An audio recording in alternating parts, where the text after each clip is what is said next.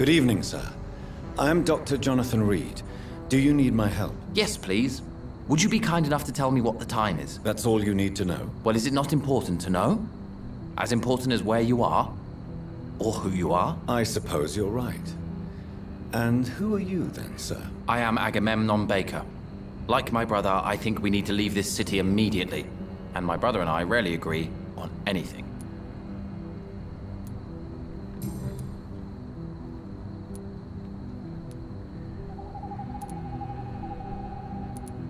May I ask why you've not gone already, if you're so exasperated by this long wait? I believe fear is holding us back. My brother would have said it's laziness, but it's just because he's prouder than I am. May I ask what you're doing outside at this hour of night? I don't know. You should ask my brother instead. It was his idea in the first place. You must have your own ideas. From what I have managed to understand, I guess we're supposed to wait here. Waiting for someone to come. What can you tell me about this part of town? It's the only place I've considered myself happy. Or at least that's what I believe. Unfortunately, it's time to leave. Why is that? Because I'm not feeling happy here anymore. Are you?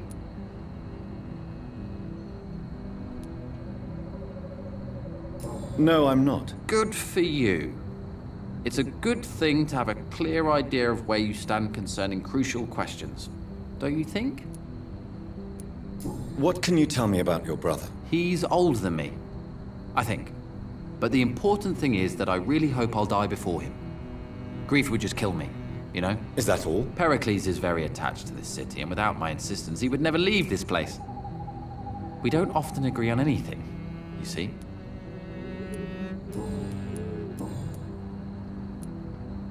Who are you waiting for, exactly? The more I think about it, the more I believe it's not exactly a person we are waiting for. But what else could it be, then? I don't know. A feeling? An event? An impulse? How can I tell?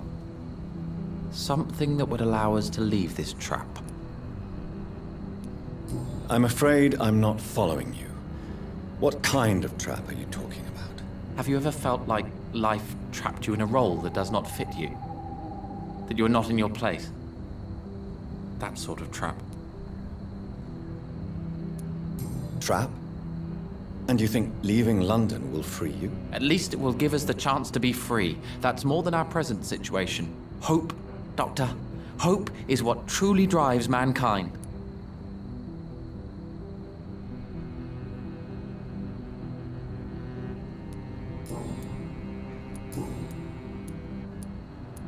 What can you tell me about Aloysius Dawson? You should ask that question to my brother instead. Personally, I've not seen Aloysius for many years.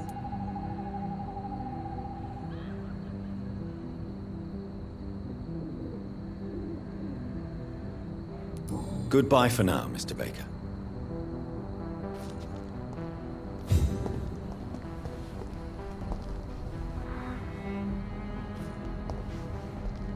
Good evening, sir.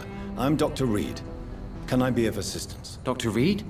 Dr. Reed? Is there anything wrong? No, it's just... your name sounds familiar.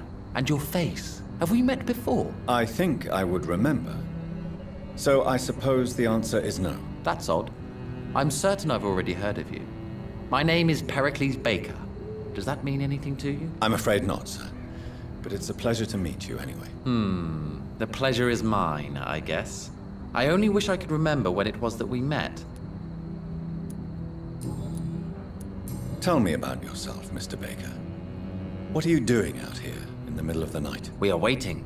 Waiting for someone. And why are you waiting for this person? Because we need to leave this city. As soon as possible. Why do you want to leave the city? I'm not really sure. Can you tell me anything about this district? As you like asking questions so much, would you allow me to ask you one first? Please, be my guest. Do you like this city? No, I don't. I don't recognize it anymore. Or perhaps I just don't like it anymore, now that I've seen its true face. I don't recognize it either. Or at least what it's become. Hate, violence, social disparity. And I am not talking about the criminality these days. And what do you do, sir? For a living, that is. I stopped working when I decided to leave. When I realized what I wanted. Wanted something this city can't provide.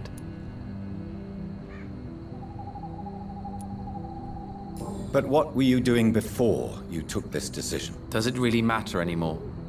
Considering the past seems so pointless to me. I have lived in this city all my life. And now I think it's over. Tell me more about why you want to leave London, then. I just don't belong here anymore. I had to convince my brother to leave London because I know we need to find another life out of the city.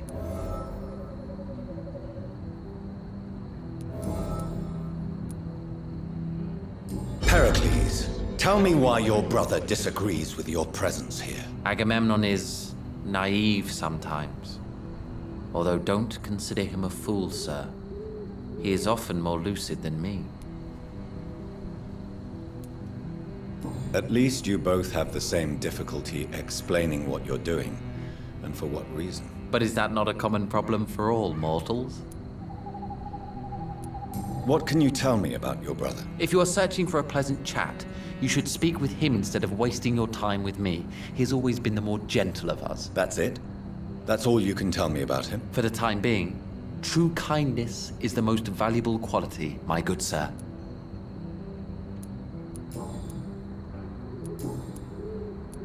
What can you tell me about Aloysius Dawson? I've heard this is a man who has searched for his place in the world for a long time. I hope he found it. Goodbye, Mr. Baker. Hello again.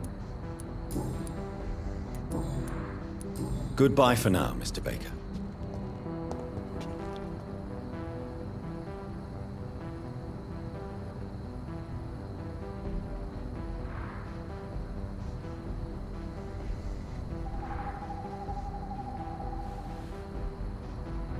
There is something strange and incoherent about everything. So much violence around us, but still...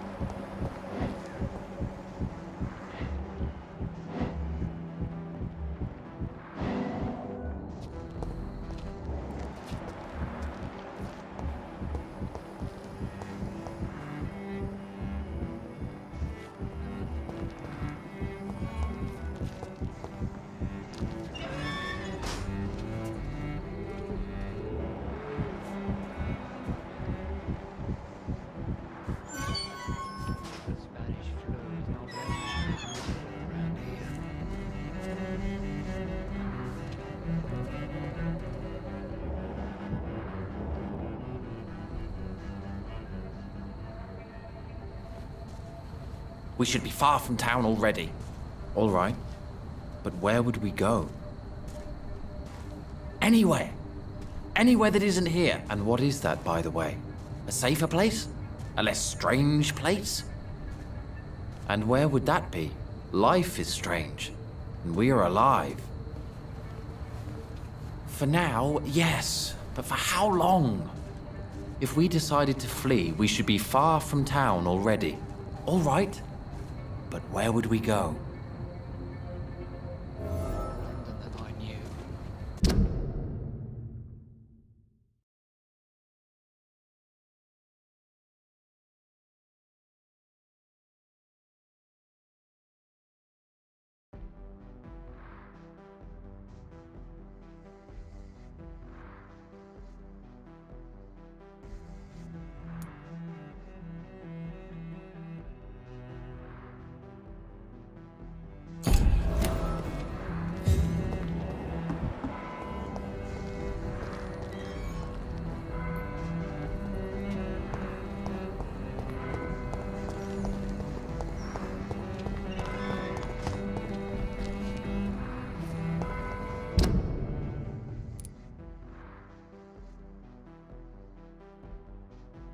Seems violence and madness are now contained.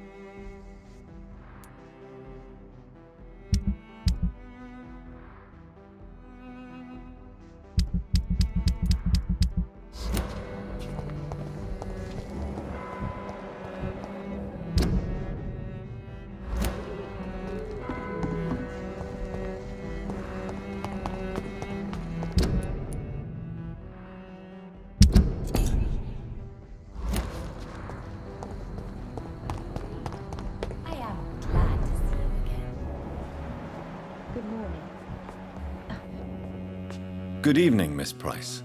I'm Dr. Reed. Do you remember me? Dr. Reed? Yes, of course. You are the doctor who healed me and my mum. Good evening, Dr. Reed. Good to see you too, Carol. Are you all right? Oh, yes. I did not hurt myself recently. I know how to take care of myself now. I'm almost a grown-up. Why are you awake at night, Carol? I am helping my mother in her shop. It's not easy, but I'm a grown-up now. I'm sure your mother is grateful for your help. I do the best I can. But I'm so clumsy sometimes. I drop things. I injure myself. It's a good thing my mother has the patience of an angel. Why is work not easy? Is something or someone bothering you? Oh no, most people are gentle with me. But I'm so nervous sometimes. I pay no attention and hurt myself. Good thing my mum learned first aid.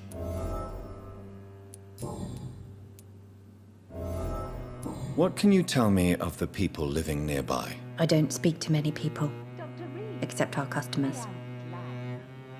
It's not easy to make friends. And with the epidemic, it's even more difficult. What can you tell me about the epidemic? Some of our regular customers have left London. Some others only send their housemaids now. Everybody fears the contagion. I've even seen men with weapons. Have you no friends at all? No. Mr. Nithicut used to pass by and was always nice to me. Does he not come by anymore? No. Mum said he was weird. Always reciting poetry about a girl he'd met in Whitechapel. I wonder who this Camellia may be.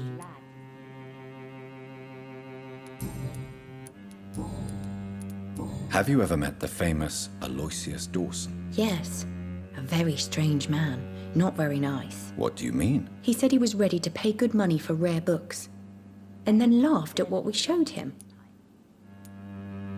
Goodbye, Carol. Good morning. It's Good evening, locked. sir.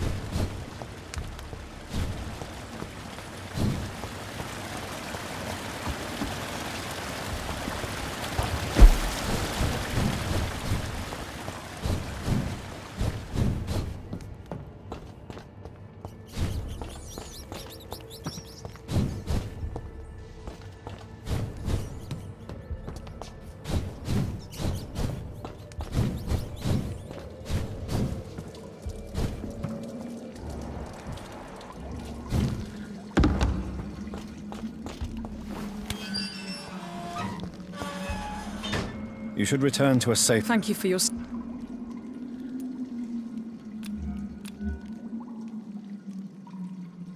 Goodbye.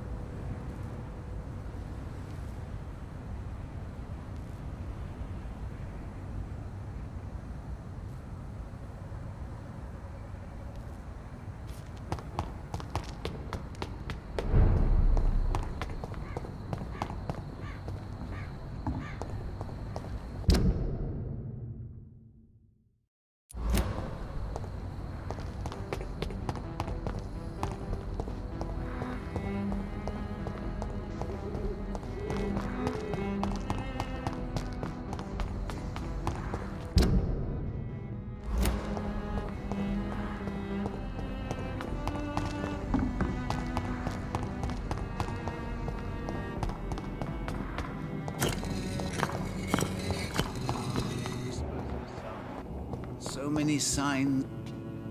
Good evening.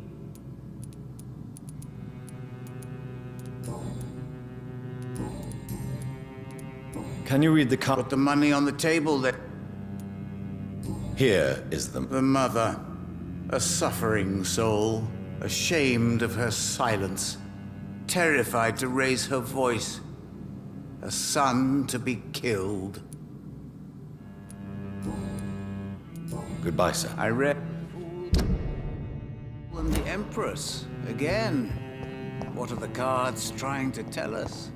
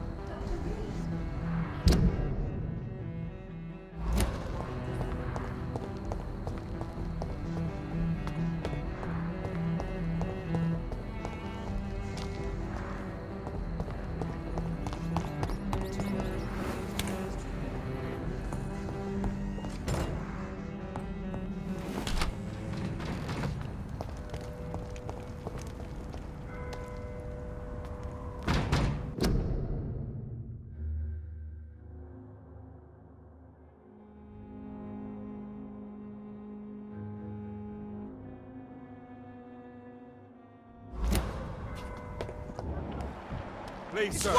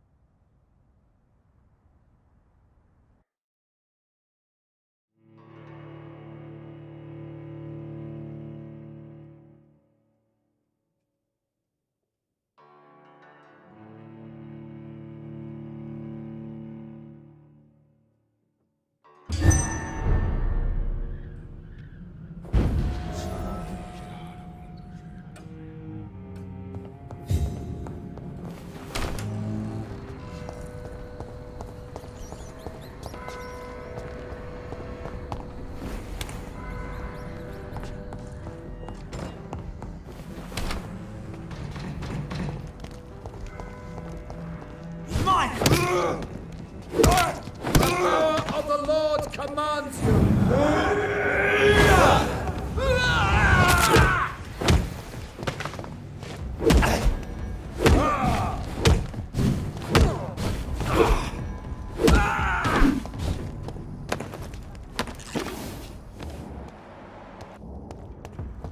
Best stay back, sir.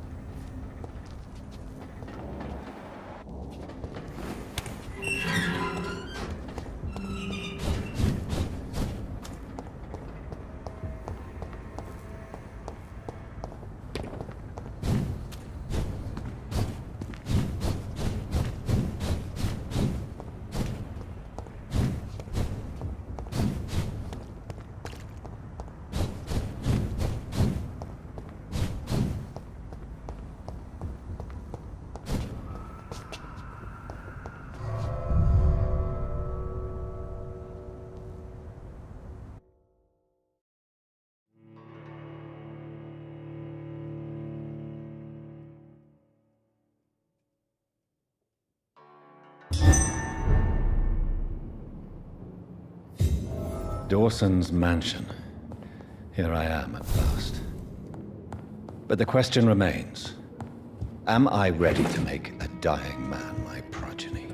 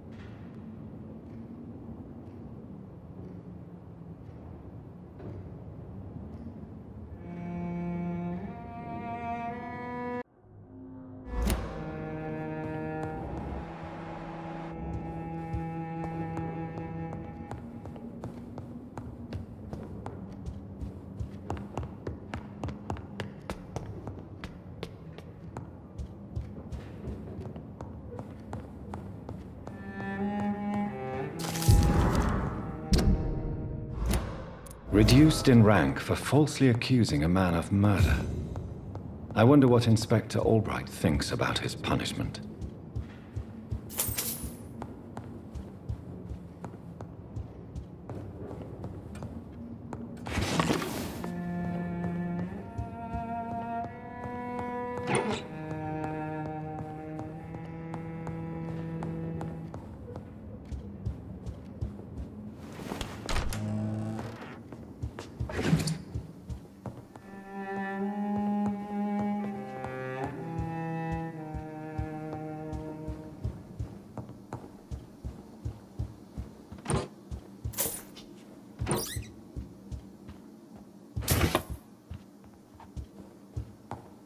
It's locked, all right.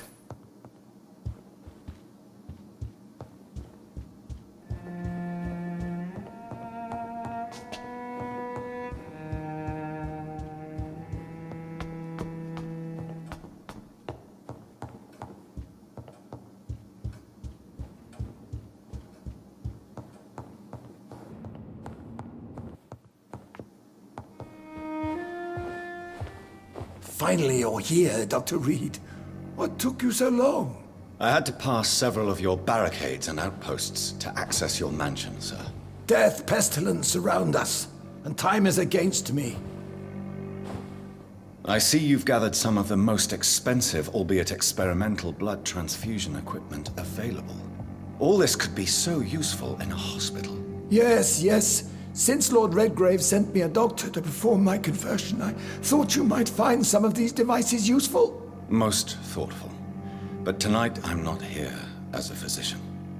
But I feel reassured that a specialist such as yourself would help me to escape the Reaper. Very well. But before I proceed, I have a few questions for you. If you must, but be quick, for I don't have much time left in this life. First of all, I need to be sure that you know exactly what is going to happen to you, sir. I can assure you I'm as informed as any man can be. I have planned for this moment, Dr. Reed. Planned very carefully.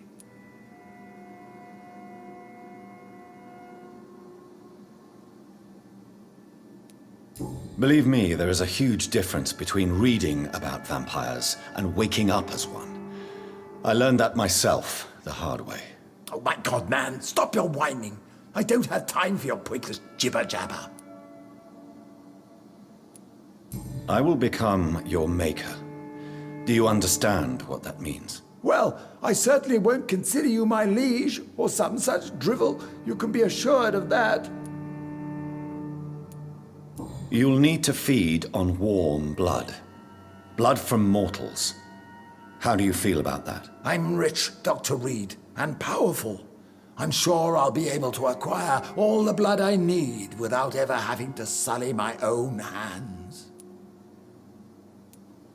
What do you know about the Guard of Priwen?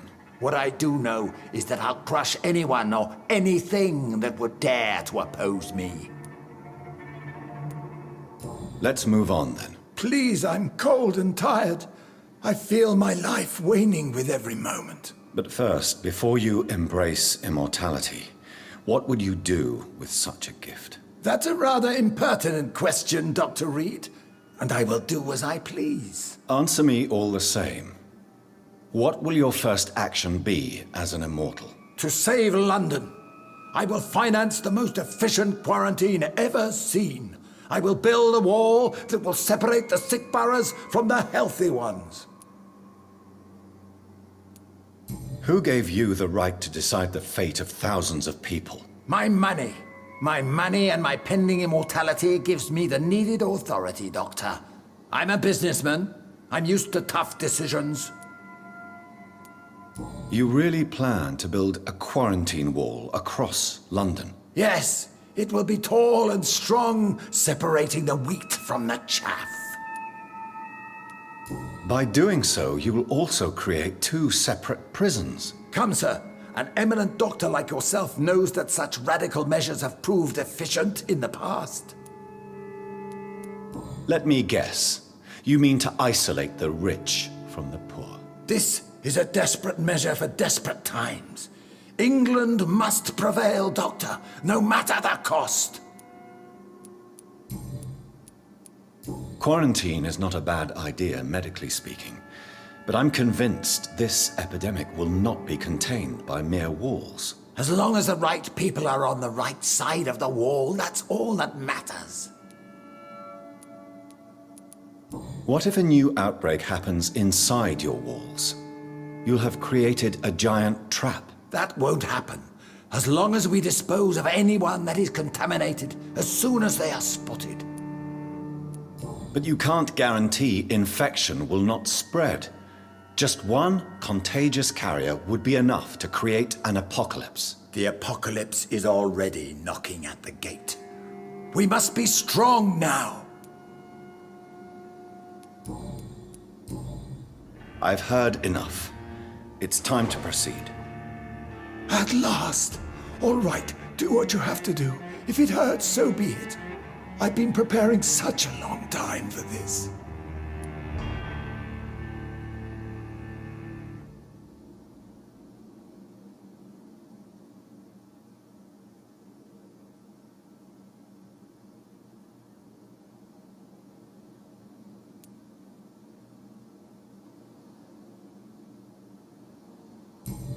Listen to me, Aloysius Dawson.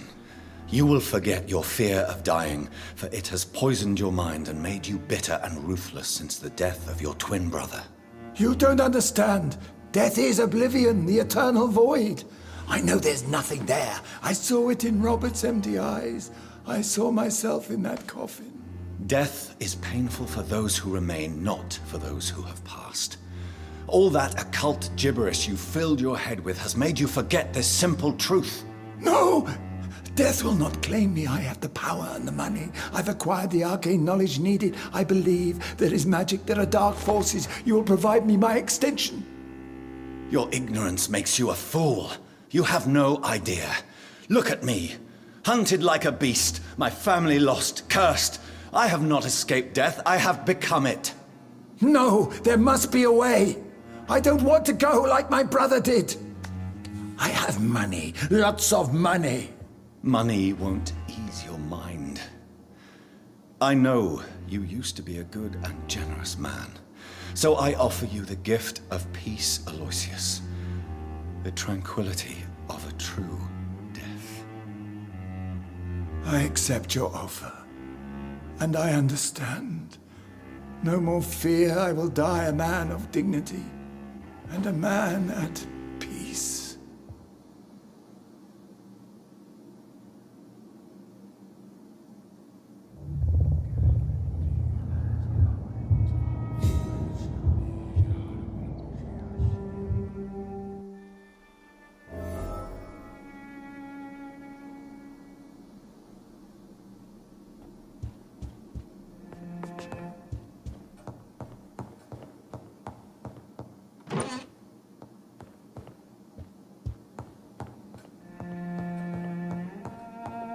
It's locked.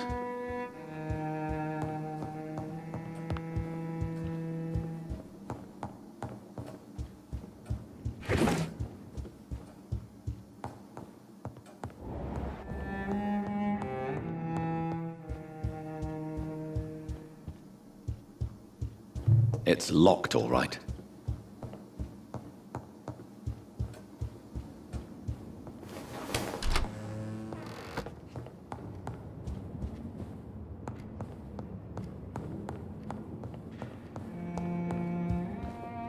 Is it done, Dr. Reed? Is Aloysius Dawson reborn, as expected? I'm afraid Mr. Dawson finally chose to embrace life and death as a mortal. What do you mean? He has overcome his fear of dying. I let him rest and wait for death to come. What? This is unacceptable. Go back there and make him the powerful Ekon he's destined to be. No, Lord Redgrave. As a doctor and as an immortal, I can't. If you wish to make him your progeny, then proceed on your own. This is an outrage beyond words. This is betrayal, pure and simple. I should kill you on the spot. You swore on William Marshall's blood. Well, get rid of me then. From now on, you're an outcast. Banished.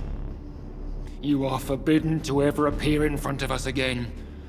Ascalon will smite you on sight, and your heart will be thrown to the rats. I'll leave you then.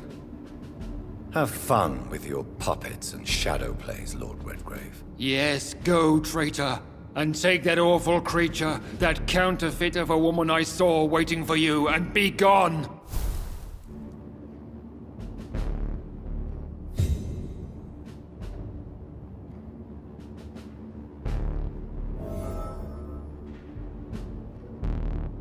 Step away, traitor. Return to your dubious friends and your decrepit hospital. Do not dare show yourself again, you or that monstrosity you bring to my door.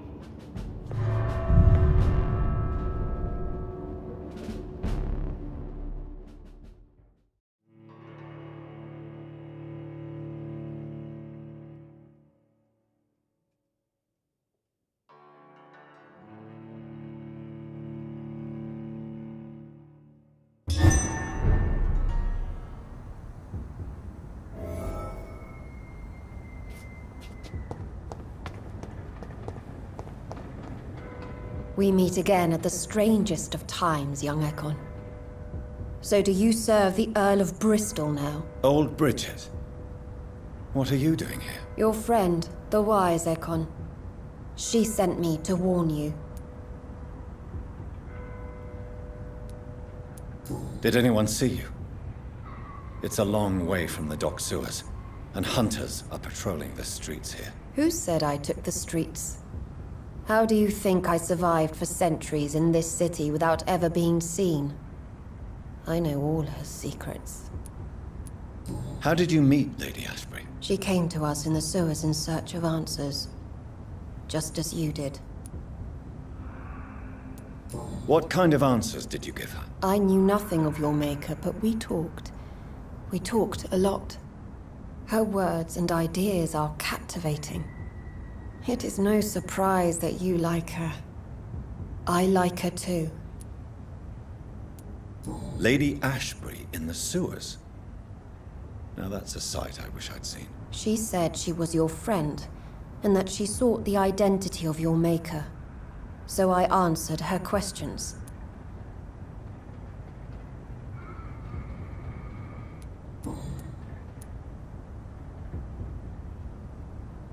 Lady Ashbury? You know her? Tell me what's going on. The lady approached me but a few nights ago, wanting to meet the sewer skulls. Once she questioned Harriet Jones. She agreed to help us. Harriet Jones is still with you then? How is she doing? Harriet remains angry, but is recovering slowly. Her mind is twisted, but at least her body is healing. Tell me what is going on. The lady asked us to keep an eye on your mortal doctor friend while you were away. We spotted the hunters. They were discussing plans to attack tonight. Wait! Slow down!